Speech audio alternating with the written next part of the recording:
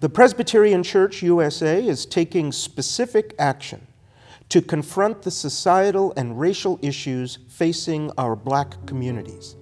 A pilot initiative comes out of an action approved by the 222nd General Assembly in Portland, Oregon.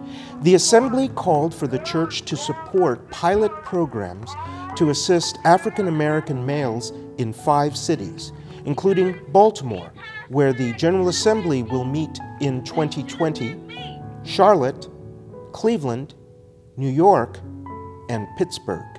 This has been a high-profile news story across the country for the last couple of years, and for the church to remain inert, for the church not to respond, just is unconscionable.